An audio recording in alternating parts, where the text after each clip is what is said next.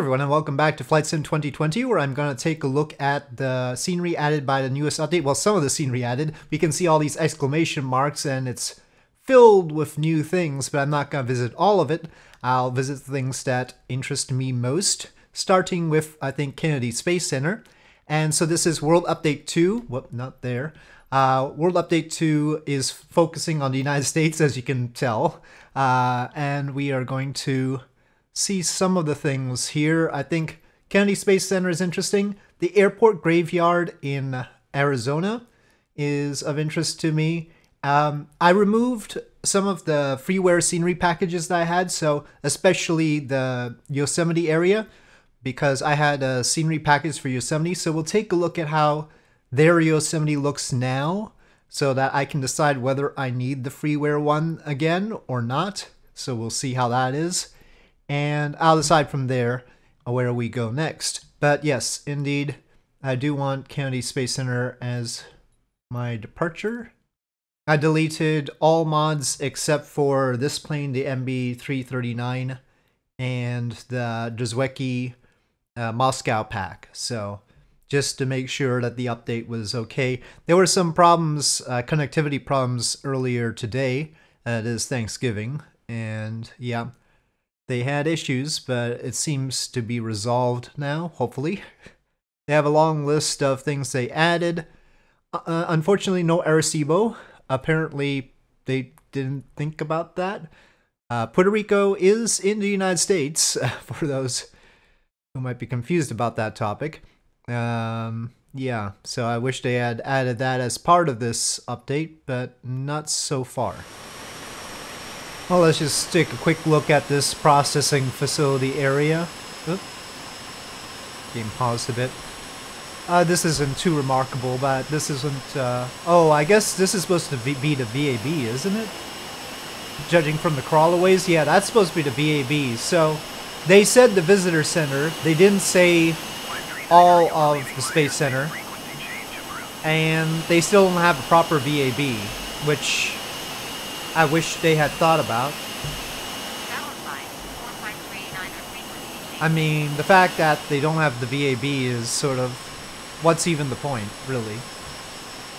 Maybe they could work on the pad here. This being 39A does not look proper at all. I mean, the other pads sort of look a little bit better. But I think they got the pad 39A while it was under renovation, rather than its final product. I think that's what's happened here. I think I see the external tank stack.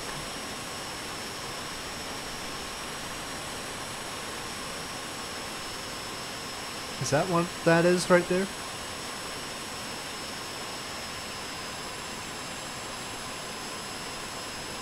Yeah, I mean, that's very prominent from the roadway coming into the visitor center.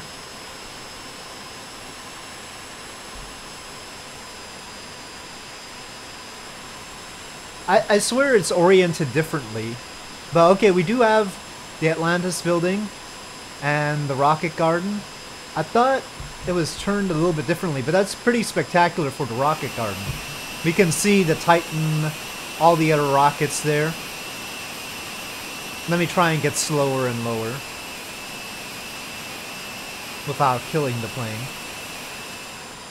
I guess maybe I was thinking, well, I'm sure they got it right. Look at that, the Atlas and everything. I know I'm going fast here, but, you know. I'll come around again. I think I can go slower. I think the stall speed for this with flaps down is 90 knots.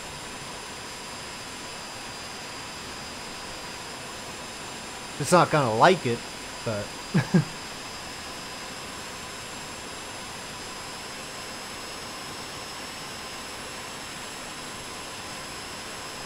I didn't see the Saturn 1. Oh, there it is. Yeah, it's there horizontal. Okay, pretty good. Pretty good. The visitor center looks okay. I'll take it. But can we have a VAB, please? Alright. Well, I'm satisfied here that they at least did the visitor center.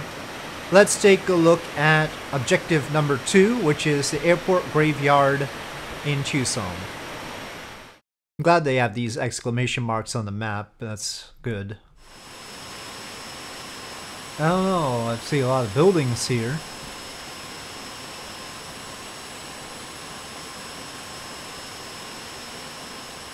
Oh, there we go.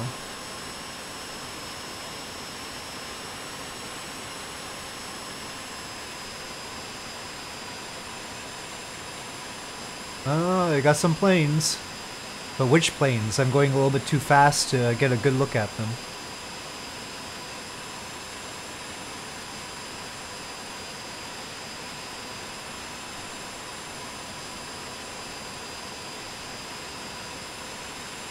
Oh, these are transports. Are those C-17s?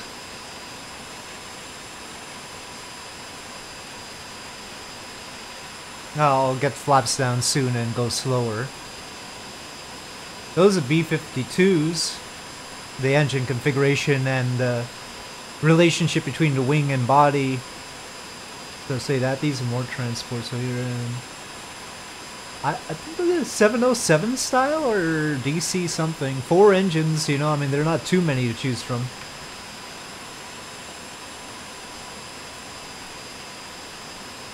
Well, they do have an assortment of planes here.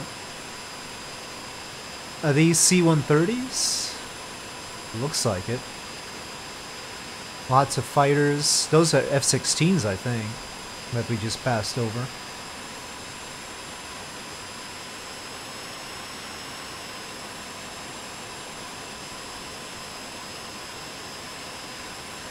Some 2 engines. Certainly an assortment of planes here.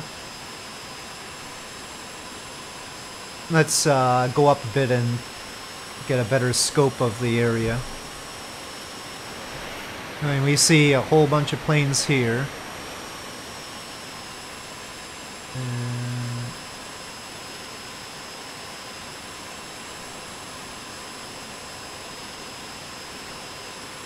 I mean, it's a better representation than I was expecting, let me put it that way. So, there's basically this area over here, and then that bit over there. Those are definitely F-16s there. Those are A-10s I saw. B-52s, like I said. What are those?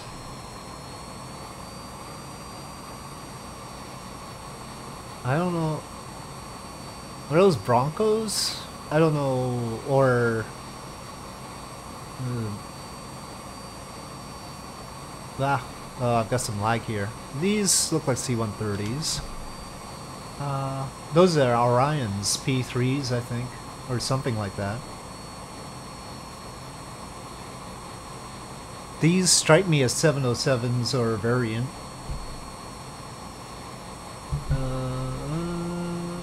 There's too much stuttery in here. It's smoother out here than inside the cockpit right now. Well, marginally.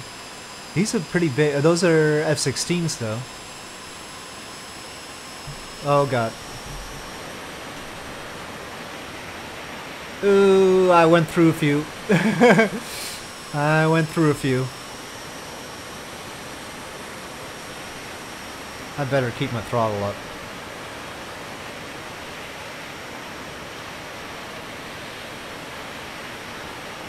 I think I just tested the 90 knot stall speed on this.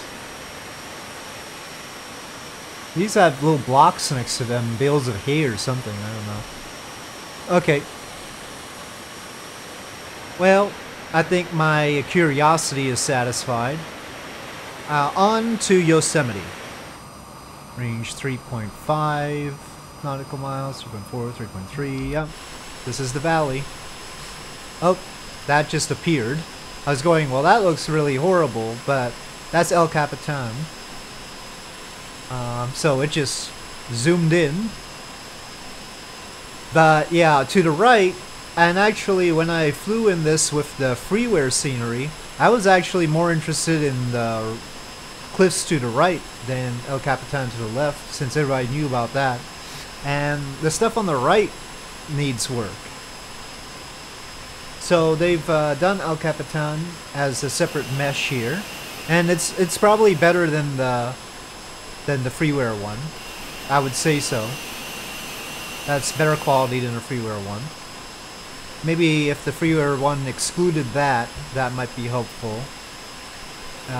But the right side is better with the freeware, I think, and so are the rest of the cliffs. We'll take a look at Half Dome now.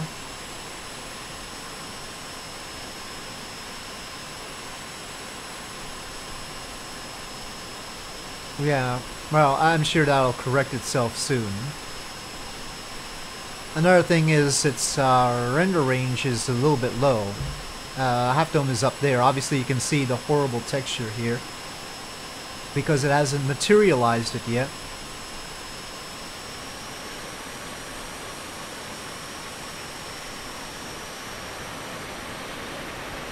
Still hasn't materialized it. Oh, there we go. I don't know, still could do with a little bit of work there, but yeah, I just popped in a little bit late. It still looks good. I mean, the model of it and the textures on it look good. It's a tough thing to get right because those textures are vertical, so you can't just use photo scenery from up above. But yeah, I think there's still a place for that freeware photo scenery here. But I don't know how well it's gonna mix with this.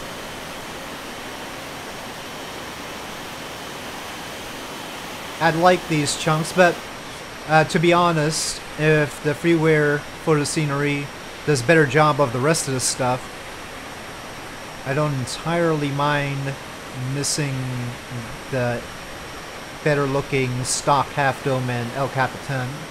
Although, you know, if you don't want that freeware package, this doesn't look bad. I mean, it sort of works.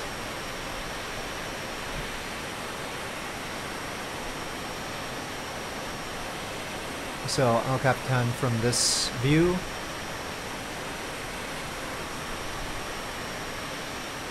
We're going pretty fast here too. Yosemite Village down there. Okay, while we're in California, I want to check out Oroville Dam, which is something that they said that they had fixed. They also said they fixed Hoover Dam. I had flown by Hoover Dam, but I don't remember if I thought there were any problems. Maybe. I had done a Grand Canyon run. But I'll trust that they've gotten that. But Oroville Dam, I want to see, because that hasn't appeared in any other images. So, following the Feather River up, the dam is right here. You can tell. That's Lake Oroville there. And this is sort of the overflow lake, I guess, or whatever you want to call it. I forget what it's called, actually. That's right there. I guess that it's sort of askew, but I think that's what that beige thing is right here. Well, we'll see.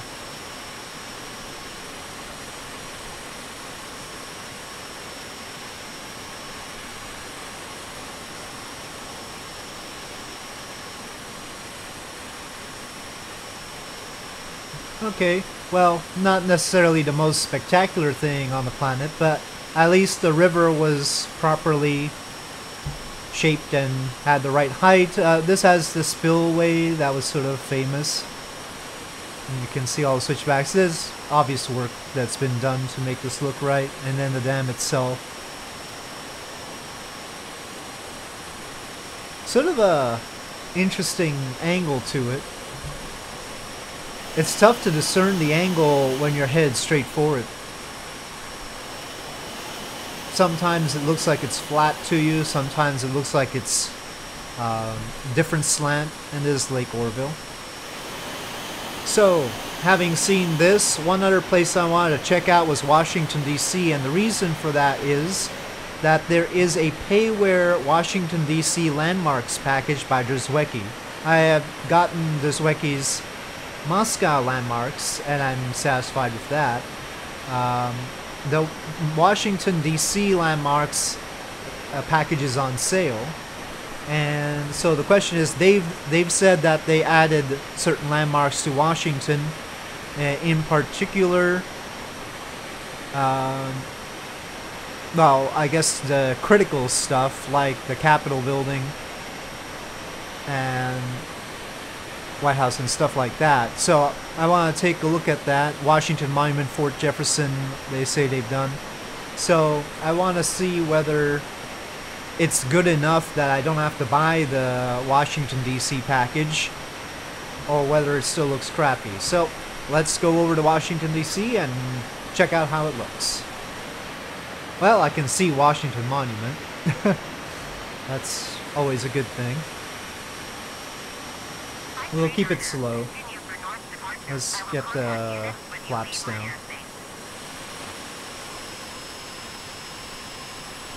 Okay, well, I'm sort of torn about which way to go. Let's go this way. So there's the Washington Monument. I'm gonna hang a left here.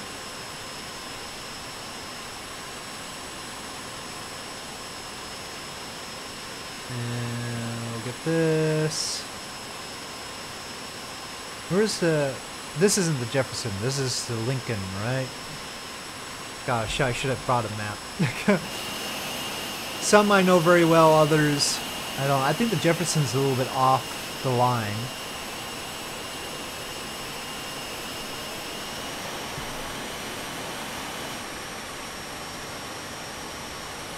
Okay, obviously do not do this in real life, but there's the White House and gardens. I don't know. I think the Zwicky's version might be better.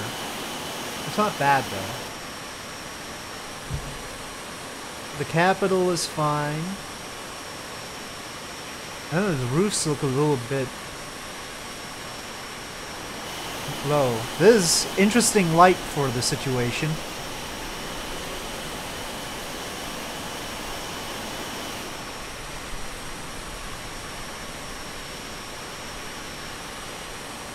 Let's see, I want to go down the mall here. So, Capitol, down the mall. That's not right, is it? Is it really a Coliseum on the or a Coliseum shaped thing there? Okay. Got that.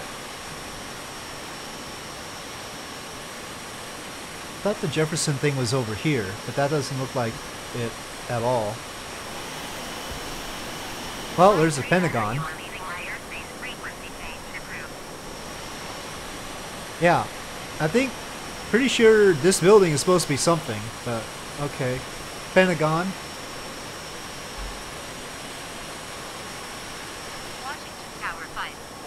Again, this is obviously a sim-only flight path.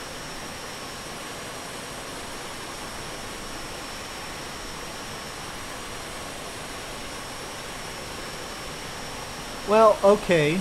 I mean, honestly, I don't know how much more this wiki adds. I'm sure it looks better, but considering I'm not gonna be flying over here constantly, it's not bad. It's not bad at all. I mean, in default terms, better than any other flight sim, obviously.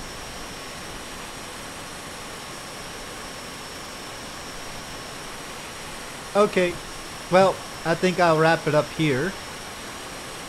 We've taken a look at some areas, and I'm really causing my MB339 a lot of pain. So, anyway, thank you for watching. I hope you enjoyed this video. If you did, please do press like. If you have any comments or suggestions, please leave them in the comment section below, and I'll see you next time.